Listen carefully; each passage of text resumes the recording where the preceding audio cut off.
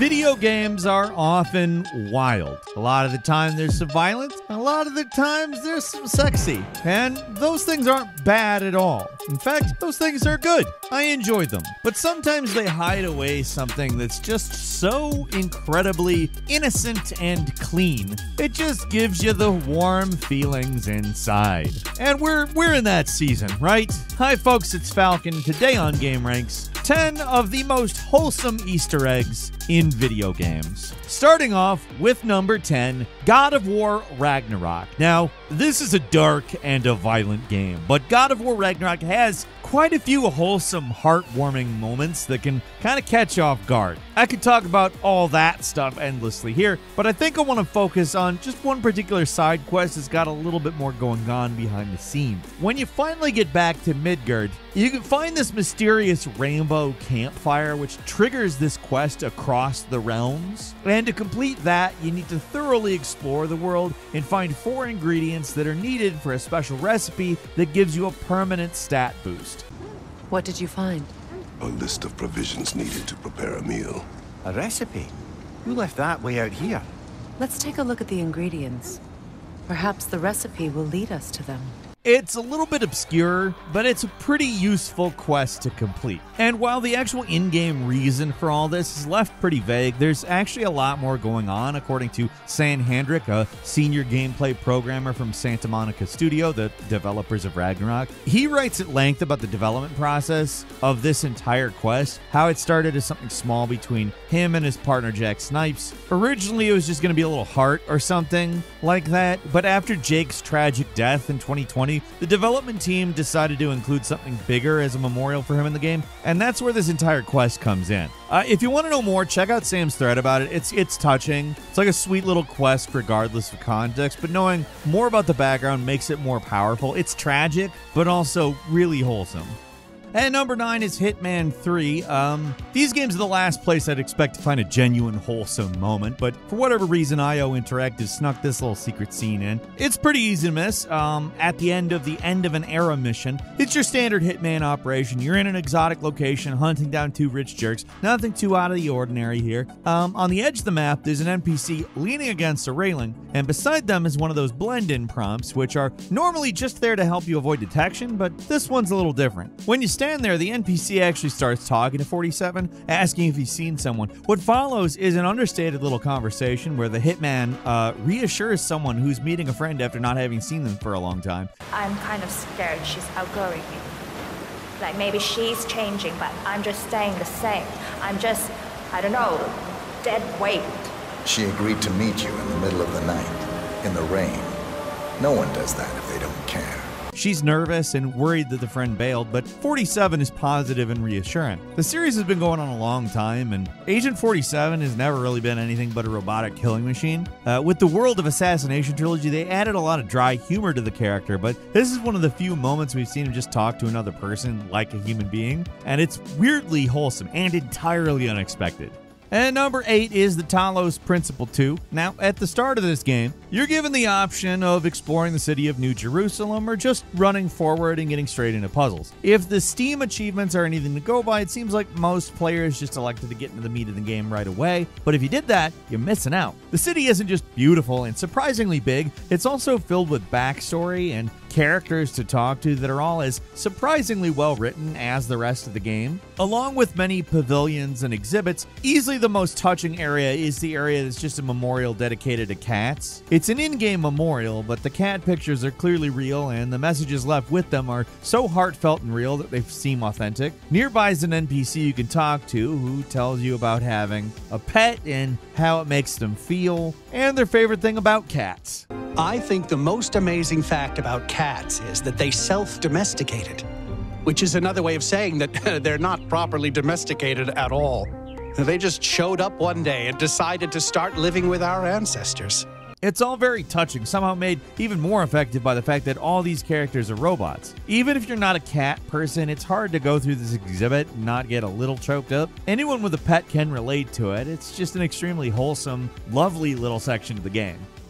And number 7 is Alan Wake 2. Now, for the most part, this isn't a very wholesome game. A lot of the sympathetic characters from the first game either met a grisly fate between games, 13 years, long time, or they're revealed to be much darker characters than you first thought. Bright Falls has become a pretty miserable, unpleasant place. There's a few bright spots, but it's mostly looking grim. So when you start finding signs and ads for a mysterious Mayor Setter who is looking for re-election, all anyone can do is assume the worst. All of the campaign promises you find for this guy are bizarre, and the competition, they make bizarre claims about him, like that he kills cats. Like, what kind of monster is this guy? Another low-life freak in this miserable town, I guess. So, when you go to the optional campaign rally in the town of Watery in Chapter 5, I don't know what you're expecting, but it's not this. It's a dog. The mayor of Bright Falls is a dog. You can pet him.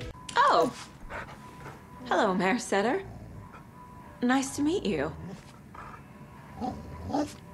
And he will even give you a special charm as a reward. This is the kind of wholesome nonsense you'd expect for Bright Falls back when the town wasn't in full Twin Peaks Season 3 mode. It's just a happy little dog mayor you can pet in the middle of this dark horror story. I'd say Remedy is probably the only developer that can pull this off, but they're also the only ones that would even consider putting in something as ridiculous as the mayor actually being a dog. Like, seriously, up until the point in the game where you could pet the dog and find out that it's the mayor, I assumed that these campaign signs were for, like, a mayor that was named something like a dog, and that the slogans were taking advantage of the fact that his name was similar to that of a breed of dog. Not so. It is that the mayor is, in fact, a canine. So, there you go. Good boy, Remedy.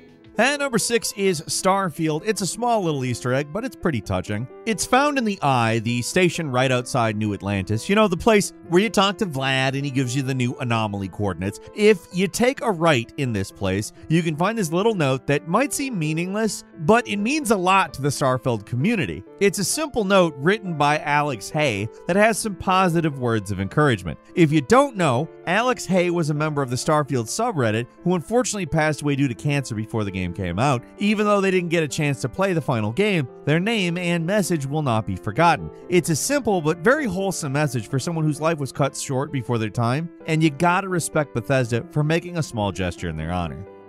And number 5 is Kirby Star Allies. You know, Kirby games may look wholesome on the surface, but what exactly is going on with these things? These are not wholesome games. This pink freak is sucking enemies up, stealing their powers, which is, I mean, usually pretty violent. And then he uses them to kill their friends. Like, he's basically a xenomorph that's more terrifying because he's not just killing you, he's killing you and taking all of your skills and abilities and then using them to kill your friends. I know, I'm being a little dramatic here. I get it. These games are for kids. They're about as harmless as games get. But even knowing that, I can't help but find this little secret in Kirby Star Allies particularly wholesome. A new mechanic in this game is that you can throw a heart and make an enemy into a friend. It's how the multiplayer system works, but did you know it also works on bosses? The timing is tight, but if you throw a star at a boss, like Wispy Woods, then instead of ending the fight looking beat up and miserable, he'll smile and drop a bunch of fruit on you as a reward.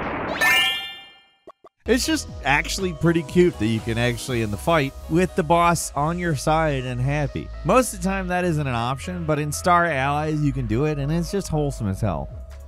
At number 4 is a birthday surprise in Metal Gear Solid 5. This is a series that is often weird, dark, and very cerebral, on top of being rock stupid at times, but it's almost never wholesome. I mean, this is a series that loves its butts and boobs.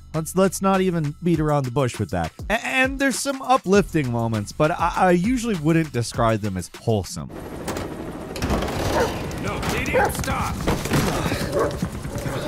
Metal Gear Solid 5 is the most alienating and intentionally unpleasant game in the series, and yet it somehow manages to have one of the most purely heartwarming moments in a game I have ever seen. Boot the game up on whatever date you picked for your birthday at the start, and you'll get this elaborate cutscene where you return to Mother Base, and all your mercenary buddies show up to surprise you with a song, a birthday cake, and best of all, a cigar. Not that smoking is good, and this is a virtual cigar, and you're not really smoking it. Happy birthday to you.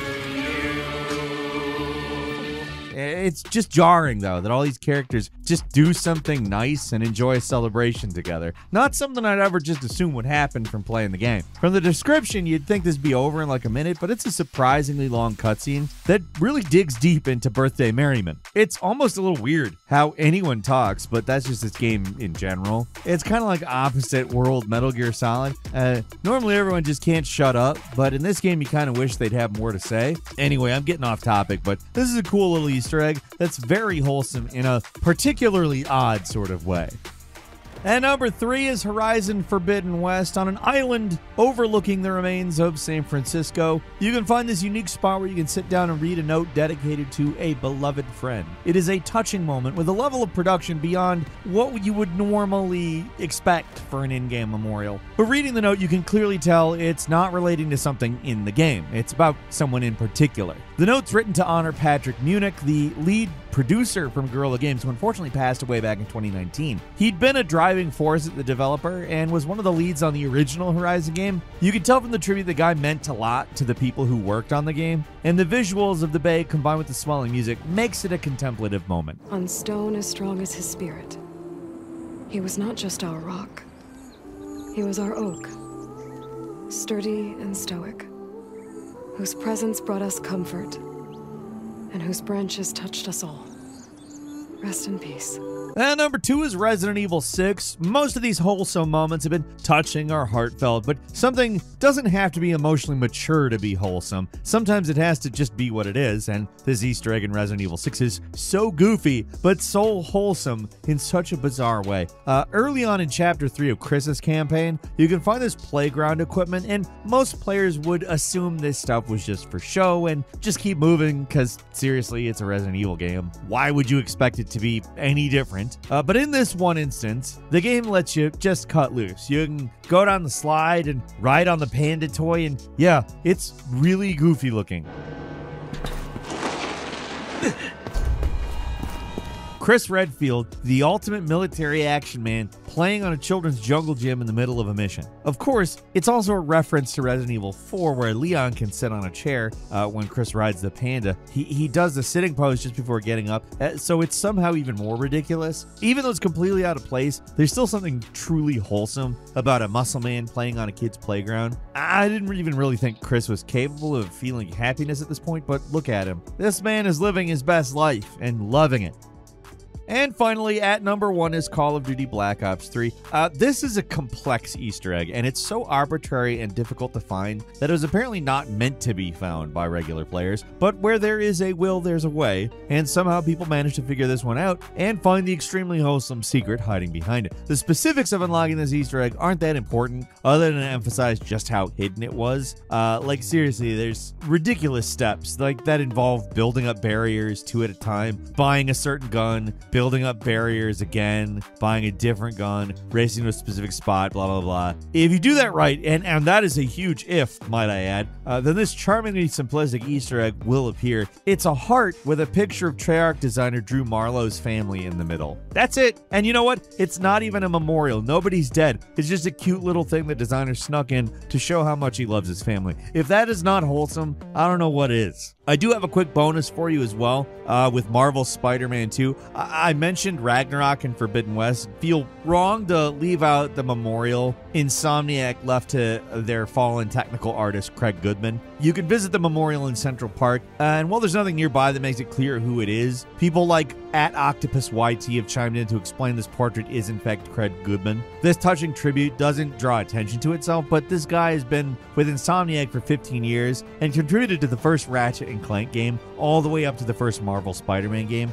So he was a really important part in making the studio what it is today. And again, clearly these people matter to the people at these studios. And it's not nice to see that somebody passed. Of course, these folks are gone way before their time, but it is nice to see how much people care for other people. And that's all for today. Leave us a comment, let us know what you think. If you like this video, click like. If you're not subscribed, now's a great time to do so. We upload brand new videos every day of the week. Best way to see them first is, of course, a subscription, so click subscribe. Don't forget to enable notifications, and as always, thank you very much for watching this video. I'm Falcon. You can follow me on Twitter, Falcon the Hero. We'll see you next time right here on gameranx.